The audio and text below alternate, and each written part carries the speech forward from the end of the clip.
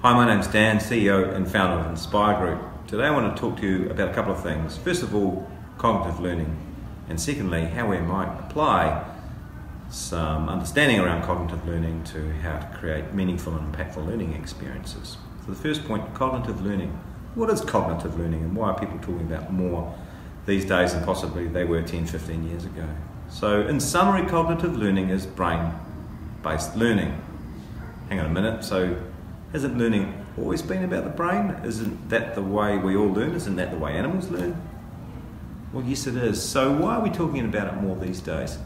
It's our view that people are talking about it more because we understand more about the brain.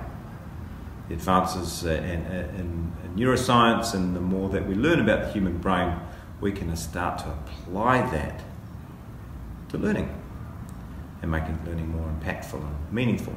So what could be an example of that?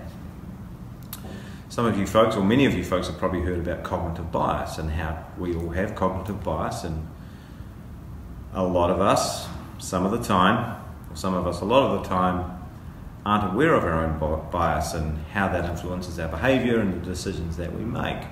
So, to overcome that, some smart people, I'm not sure, invented the implicit association test. So what that does is it makes us, and it assesses the strength that we make between associations. So it might be an association of around gender bias. So we might see an image of a female and we might decide whether she's a doctor or a nurse. Interesting. What that also does is it makes us make those associations very, very quickly to avoid us thinking too hard about the association we're actually making. So what that does is it seeks to uncover more of our unconscious bias, or the implicit bias if you like, than making decisions and making associations that we believe would be socially more acceptable to our peers. We developed that recently with a client with the key learning outcome of helping people uncover their own bias, implicit and unconscious. Okay, so cognitive learning, advances in neuroscience. So what does that mean as a learning designer? What should you be looking out for?